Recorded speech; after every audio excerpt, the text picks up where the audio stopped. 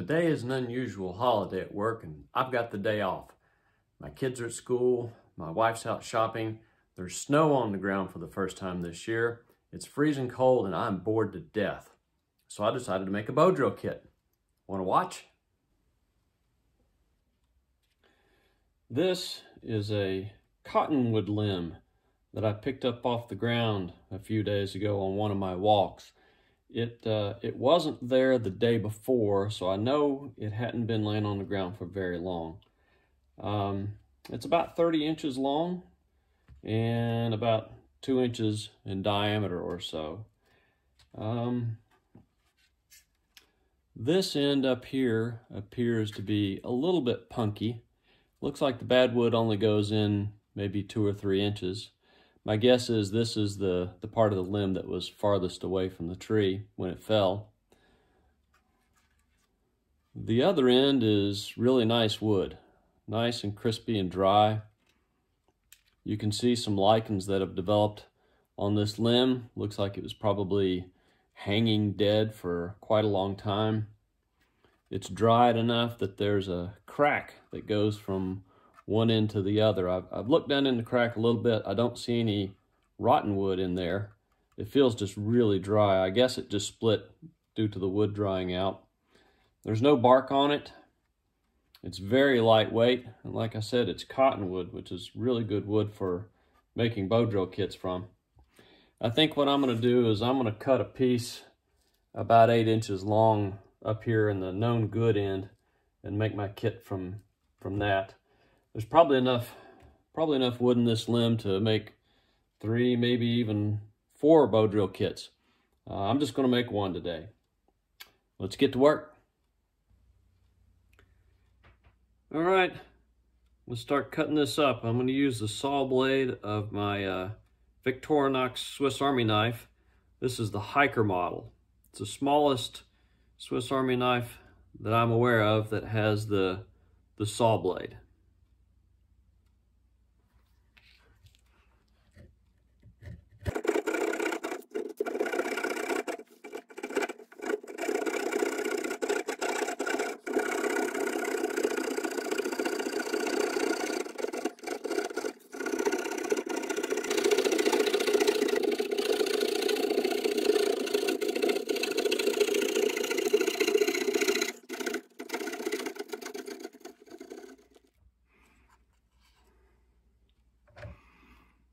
So far, so good.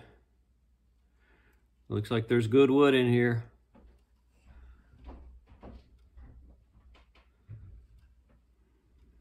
Let's split it up. Okay, I'm gonna start splitting this up with my stainless steel Mora companion. I'm just gonna rough this out. I'm gonna split it right down the middle, a little bit on the sides to get a rough fireboard and maybe a couple of spindles. And I'll do most of the shaping work whittling a little bit later on. Let's get started.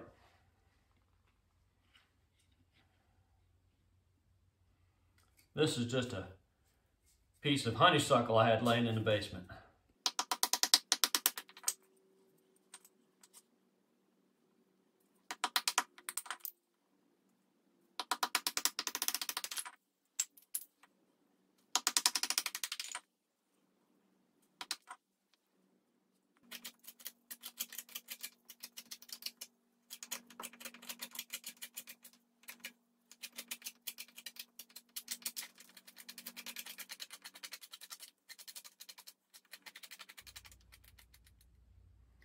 Okay, folks, after about 15 minutes of whittling, this is what I came up with. This is my fireboard. It's about 8 inches long. This end is, I don't know, maybe about 5/8 of an inch thick. The other end is a little bit thinner, but that doesn't matter. Doesn't have to be perfect. Don't overthink it, folks. This is fire by friction. Doesn't have to be perfect. Just needs to work. My two spindles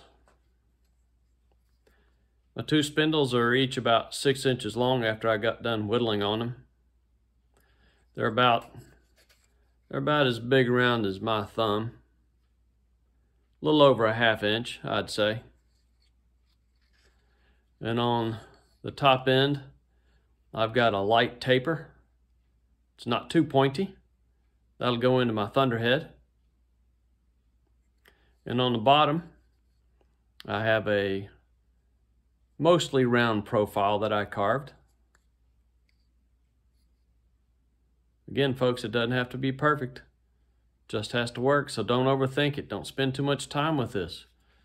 Good enough is good enough. That's all you need.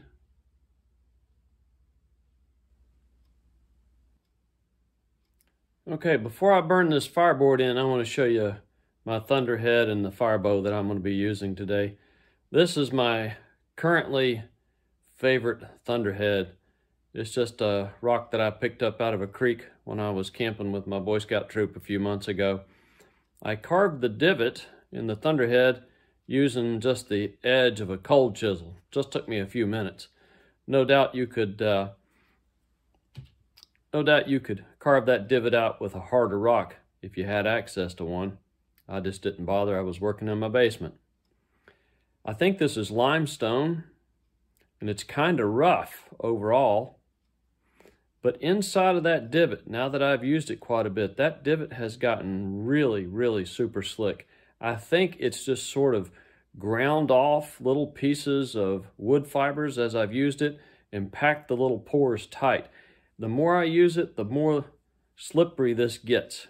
I mean, it's just really super slick inside of there. This is my current favorite thunderhead. I love it. Fits in my hand just like that. I tend to like small thunderheads. Some people like really big ones. I like them small. And this is my bow. This is a 16-inch piece of honeysuckle. It's about a ½ inch in diameter. It's really mostly straight. It's very lightweight. I took the bark off of it. It's really pretty. My bow cord is just some nylon cord that I had. And I have taken to using what I call my modified Egyptian bow drill technique. I wrap my bow cord around the spindle 3 times. I don't use a clove hitch like a traditional Egyptian bow would use. And it ends up something like that. Okay.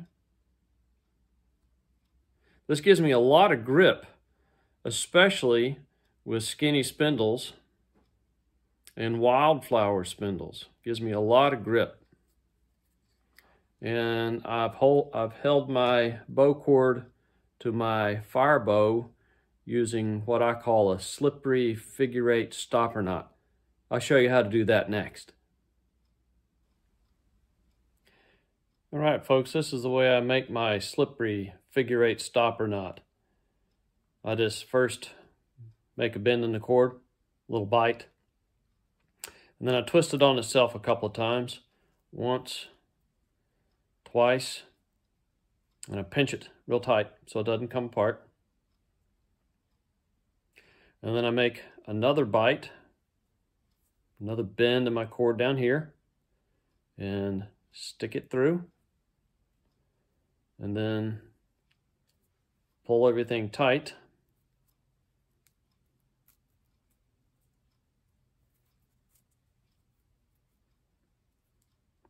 And it looks kind of like that when it's done. And that will keep the bow cord from pulling out from the bow.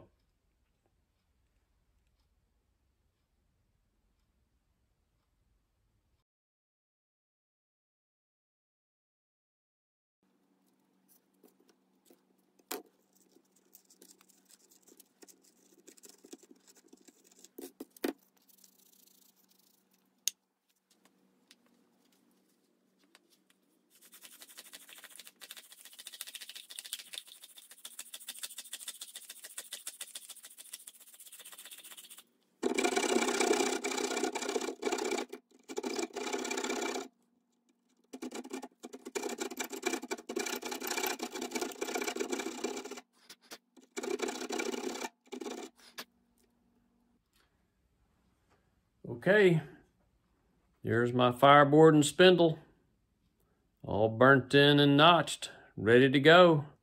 This kit's ready to make some fire with. As I mentioned earlier though, there's a little bit of snow on the ground and it's really cold outside. Practically speaking, it's going to be a day or two before I go outside and make a fire with this kit. But in video time, it'll just be a few seconds, so stay tuned.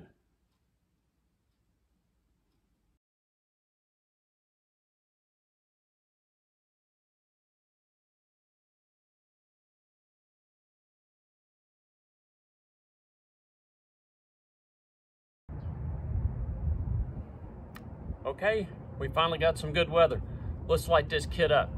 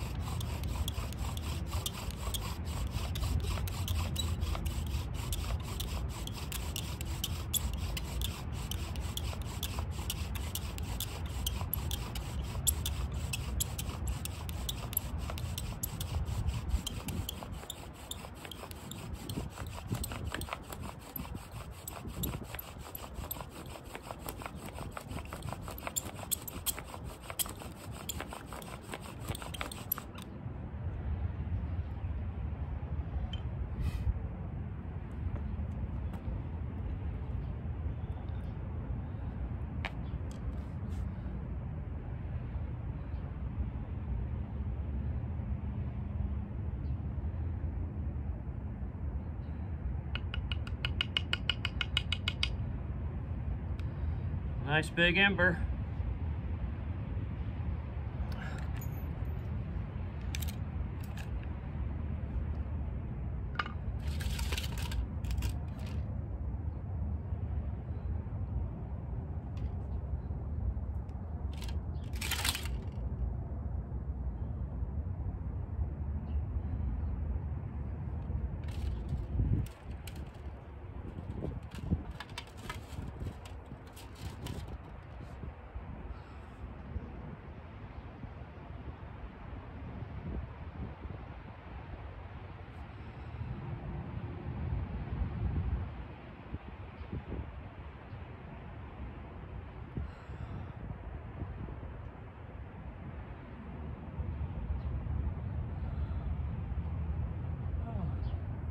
There it's going.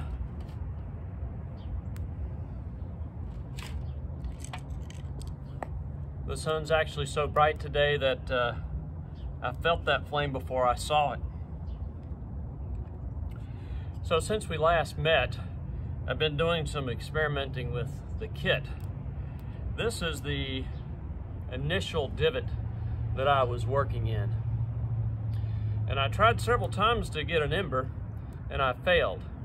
And I looked at the dust, and what I saw was it was kind of grainy and crumbly. It wasn't really well charred. And then I noticed that my original divot was on the side of the fireboard that was nearest the crack in that limb. And I think the wood inside that crack was a little more decayed than I thought it was. So then what I did was I switched to the good side of the fireboard and made a divot right here. And I got an ember on the first try. Sadly though, I was leaning improperly and I had a blowout on that divot, and I made a third divot and burned it in, and that's what I got the ember with today. So, if it doesn't work on the first try, keep trying. Look at your dust. Examine the fireboard, examine the spindle, adjust. You'll eventually get it to work. Good kit, real simple, easy to make. Don't overthink it, folks. That's all for this one. Have a Merry Christmas. We'll see you again soon. Ho, ho, ho.